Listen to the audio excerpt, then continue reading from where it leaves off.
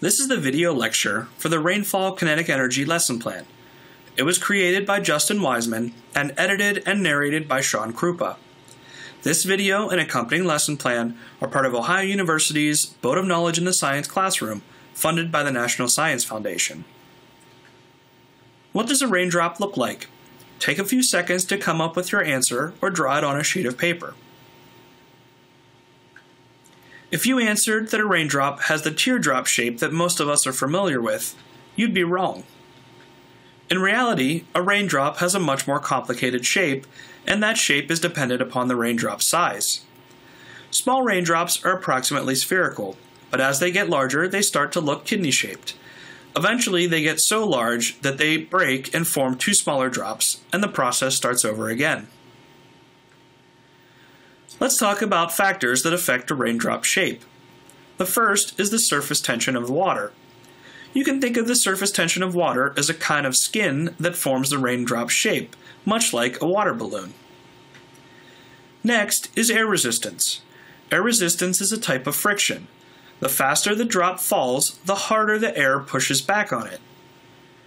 At some point, the drop will be traveling so fast that the force of gravity pulling it down will be equal to the air resistance or the force of the air pushing it back up. At this point, the drop no longer accelerates and its velocity remains constant, as large as it can be. This is called the terminal velocity. Let's do some raindrop physics. Falling raindrop has kinetic energy. We know that kinetic energy is equal to 1/2 mv squared. We also know that mechanical energy is conserved. What happens to a raindrop's kinetic energy when it hits the ground? Take a few moments to answer this question. You can pause this video until you're ready to resume. If you answer that the ground absorbs the impact and/or that the ground is deformed, you're correct. Now let's do an example. What is the kinetic energy of a spherical raindrop 2 millimeters in radius, falling at 10 meters per second. 10 meters per second is about the terminal velocity for a raindrop this size. You'll need to know that the density of water is equal to 1,000 kilograms per cubic meter. First, we need the mass of the drop. We know that density is equal to m over v. Rearranging, we can solve for the mass by multiplying the volume times the density. The volume of the drop is the volume of a sphere with radius 2 millimeters. That's 4/3 times pi times r cubed. We get a volume of the drop of 3.35 times 10 to the minus 8th meters cubed. Save this number because we'll need it later on in the video. The mass of the drop is then equal to the volume that we just calculated multiplied by the density. We get a mass of 3.35 times 10 to the minus 5 kilograms. We can now calculate the energy of the drop by applying our formula for kinetic energy.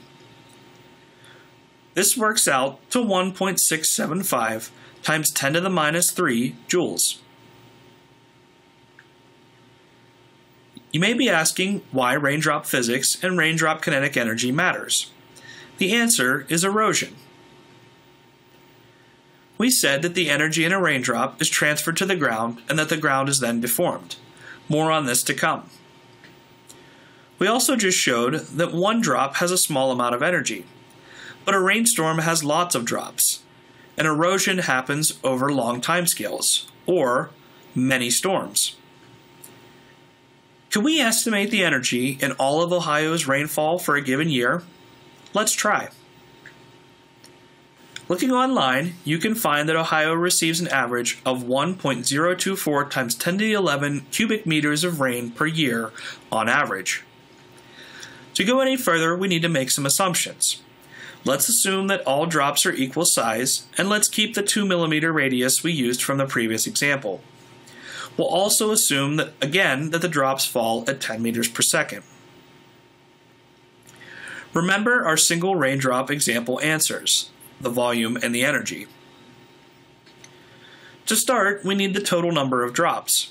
If we take the total volume of rain and divide it by the volume of one raindrop, we get a staggering 3.06 times 10 to the 18 drops of rain per year. To get the total energy, we take the energy per drop and multiply it by the number of drops that we just calculated. This works out to 5.13 times 10 to the 15 joules of energy. 5.13 times 10 to the 15 is obviously a large number, but just how big is it? Let's give some examples to appreciate the scale of this much energy. The atomic bombs used in World War II have an approximate energy output of 6.7 times 10 to the 13 joules. This means that the atomic bombs used in World War II had 76 times less energy than the energy in Ohio's annual rainfall. Here's another example. You can estimate the weight of Mount Everest to be somewhere between 10 to the 16 and 10 to the 17 newtons. Remember that 1 joule is defined as being the energy needed to move 1 newton a distance of 1 meter. Therefore, the energy in Ohio's annual rainfall could lift the entirety of Mount Everest off the ground by a distance of somewhere between 5 and 50 centimeters. We're now ready to do the raindrop impact activity. The goal of this activity is to simulate rainfall deforming the ground by dropping spherical objects and observing the results. You'll need the following materials: a rectangular container, enough sand to fill the container by a few inches, a meter stick plus 1 ruler or a set of calipers, at least 1 golf ball and 1 ping pong ball, but optionally you can do marbles as well. Before you begin, create a data table. The leftmost column should be the drop height, while the middle columns should be the crater depth in centimeters for each object you wish to test. Finally, include a column on the right for your notes and observations for each trial. Before you begin, measure the mass of all objects being tested and record. Make predictions about the different objects. Also make predictions about dropping the objects from different heights. Here's the procedure for the activity. Start by filling an aluminum or another container with 1 to 2 inches of sand. For reference, place the container against the wall. Using a meter stick, measure heights of 5, 10, 20, 50, 100, and 150 centimeters above the level of the sand. For convenience, you can mark these heights with pencil or tape. Gently place the object you wish to test on the sand and record if any crater is formed. This is your control. In other words, this represents what happens when you drop from a height of 0 centimeters. Drop the impacts from each height and measure the depth of the impact crater. Be sure to record any observations you have as you go. For the best and most precise results, perform multiple trials with each object. Here are some tips to help with the procedure. Try to perform the activity inside, or if you have to perform it outside, do your best to shield yourself from wind. When you're measuring the crater depths, be sure to do so carefully so as not to disturb the sand. Multiple trials will improve the precision of your measurements, and working in teams will help with efficiency. This is what a sample data set looks like. Notice the notes on the side. Your notes should look like this, but not be identical to these notes. Here are some sample observations. The golf ball crater kept increasing in depth as the heights increased. The ping pong ball crater barely changed, if at all, as the height increased. The golf ball's crater had a more complex shape. It looked like a crater within another crater. And the ping pong ball formed a shallow, simple crater. When performing your analysis, plot the crater depth on the y-axis versus the drop height in centimeters for each object on the x-axis. Draw conclusions from your observations and analysis.